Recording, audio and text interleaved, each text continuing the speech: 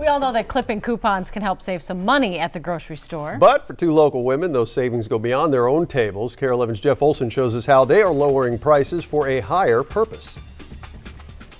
Dishwashing liquid you can get free. These were free as well. So they were free. Do you buy anything retail?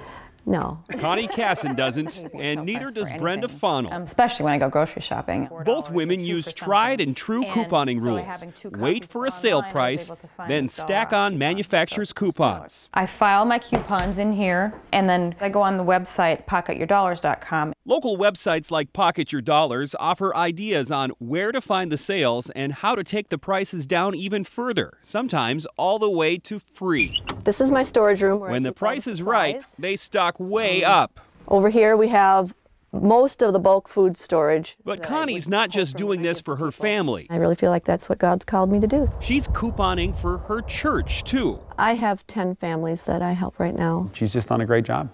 We're really very, very proud of her. We really are. We'd like to clone her. Russ Berg is the senior pastor of Maple Grove Evangelical Free Church. He says Connie's couponing puts the church's mission into action. Ordinary people find a gift, they hone it, and then they look around and say, how can I help someone else? Brenda is reminded of those who need help every time she goes to her cupboards. I can kind of match up what I've got or what's on sale in a certain week and make a donation. She buys for a Salvation Army shelter and an Eden Prairie food shelf called Prop, where the need for supplies has skyrocketed. In the last 8 years, we've seen about 400% increase. I've got pasta and hot chocolate, cereal. Here at the food shelf, I try to do it every couple of months.